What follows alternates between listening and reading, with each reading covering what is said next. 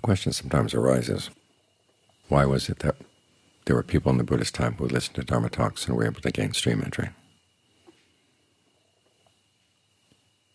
And the Buddha himself explains, he said they brought 5 qualities to their listening. 1, they didn't despise the Dharma. 2, they didn't despise the speaker. 3, they didn't despise themselves.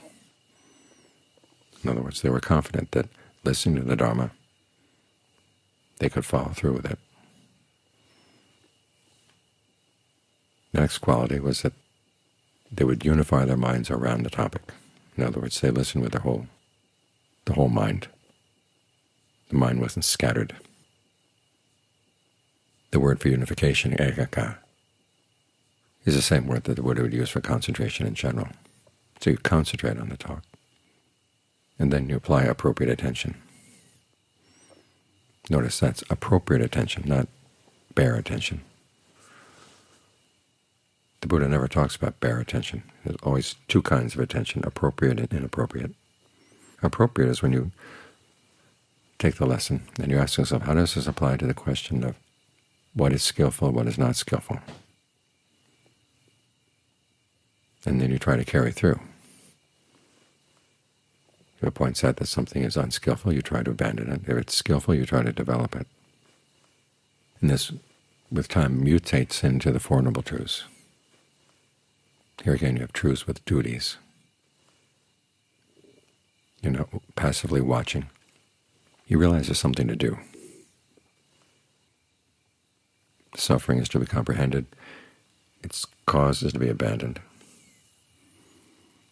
Its cessation is to be realized, and the path to that cessation is to be developed.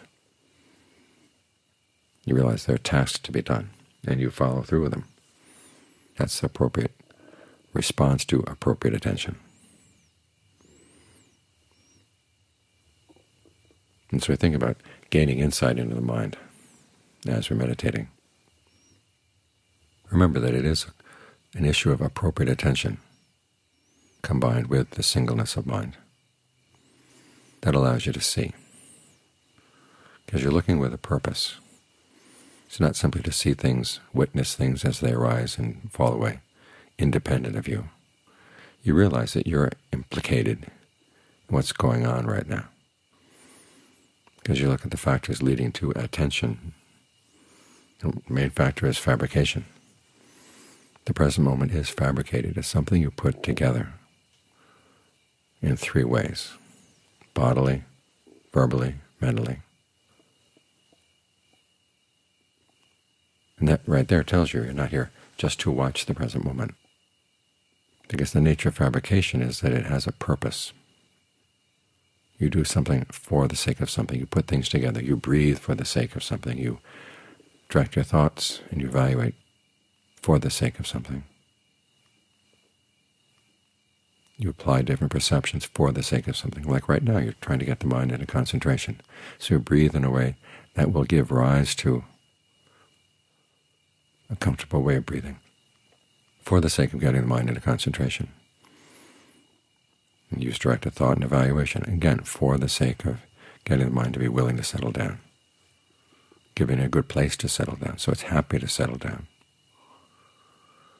And then using whatever perceptions and focusing on whatever feelings will be conducive to the concentration.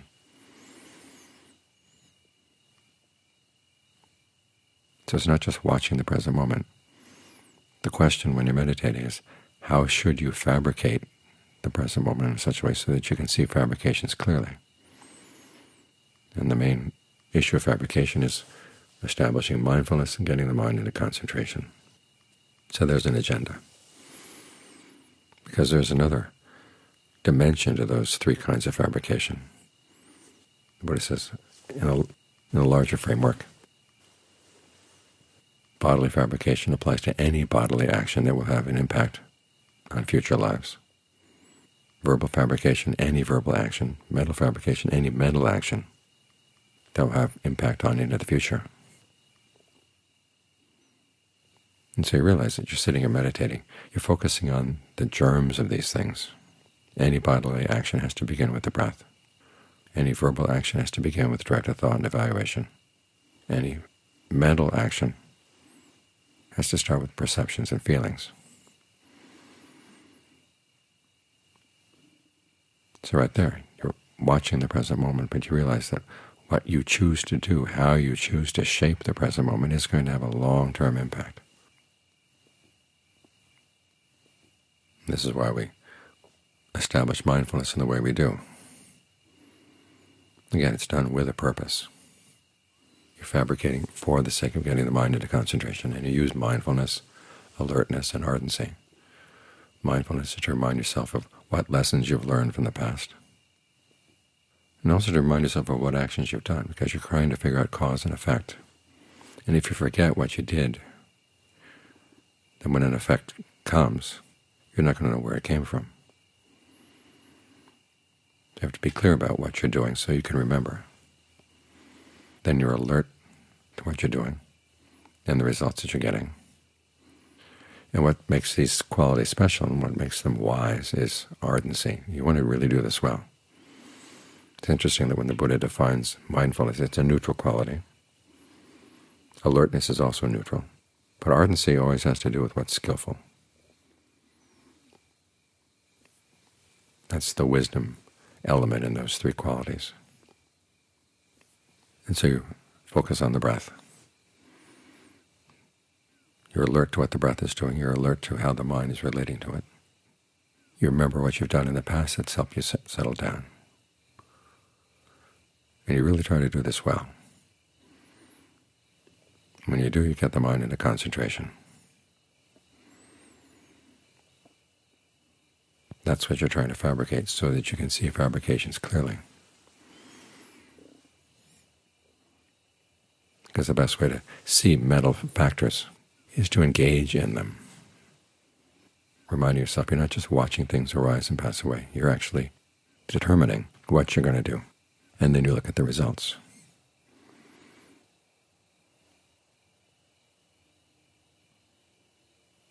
Now as the mind settles in and gets really clear and still, that's when issues of insight come up. Of course, you have to have some insight to get the mind to settle down to begin with. But then as the mind gets into concentration, you develop more insight. Here again, it's not just a matter of watching things or accepting things as they are. You're looking at them from the point of view of how to gain dispassion so you can free yourselves from them. Because you're looking in terms of the Four Noble Truths. That's what appropriate attention is about. And one of those noble truths is the third noble truth. There is cessation of suffering. When you develop dispassion for craving and the things that lead up to craving. So fabrication is one of those things that leads up to craving. So how do you develop dispassion for it? The Buddha doesn't have a vipassana technique, but he does have a series of questions. How should I look at fabrications? How should they be regarded? How should they be let go? And he lays out a general plan. You look for how they originated, what gives rise to them, how they pass away, what their allure is, why you would want to keep on fabricating those things, and then the drawbacks of those kind of fabrications. You're looking for the allure. It's going to be difficult because often it's something you're embarrassed about. I don't know how many people say they get angry and they don't like their anger at all, but they keep on getting angry. And it's because their reasons for liking the anger are things that they're embarrassed about, so they hide them. One of the reasons we practice concentration is so we can look into the mind and look at the things we don't like to see in our minds. Because if you don't like to see them and you refuse to see them, there's no way you can let go of them. So it's a question of admitting what's there from the point of view of a mind that's well settled. And we can really see why you go for a particular unskillful mental state. Then it's a lot easier to admit the drawbacks and to develop dispassion. And the drawbacks, that's the area in which you start applying those three perceptions of the fact that they're inconstant and they're stressful, not worthy of being called you or yours. Again, with a mind that you want to let go. You have an agenda. These are value judgments, because you're looking again in terms of that Third Noble Truth. If it weren't for the Third Noble Truth, just telling yourself this is inconstant, stressful, not self, I've got to learn how to accept these things and just be okay with the fact that I can't find anything substantial in my life, that's a recipe for depression. And we're not doing this to get depressed. We're doing this to free the mind. And the freedom is not freedom from hope or freedom from satisfaction. The whole point is we find the ultimate happiness, and that comes through dispassion. It's because we have conviction in the Four Noble Truths, and the third one in particular, that we're looking for reasons to let go.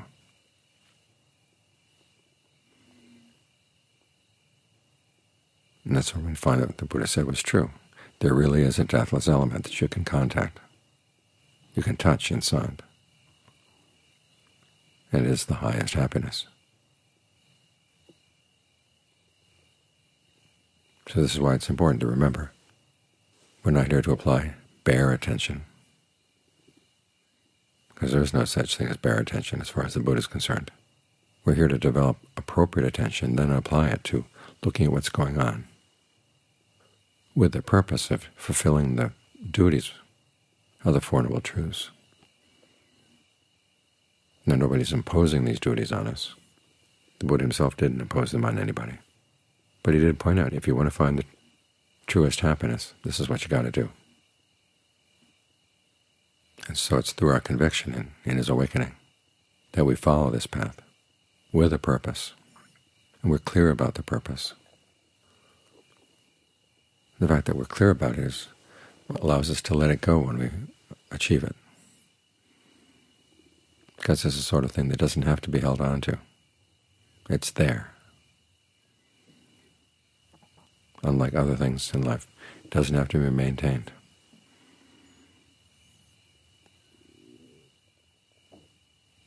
As John Lee once said, Nibbana is easy. Everything else is hard. Of course, getting to Nibbana is not easy. It requires a path that you fabricate. The answer to that question of how to fabricate the present moment so you can develop dispassion for the fabrications, it's through fabricating the path.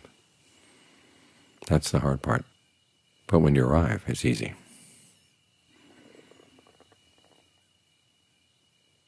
It's the ultimate ease.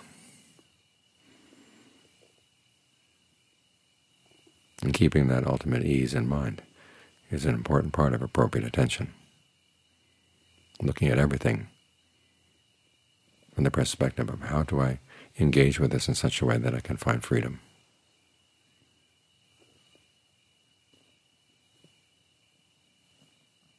That's the perspective you want to keep in mind. So it gives guidance to how you fabricate the present moment right now. So whether you're listening to a Dharma talk or just focusing on your own breath, try to do it within the context of appropriate attention, and you'll know what to do.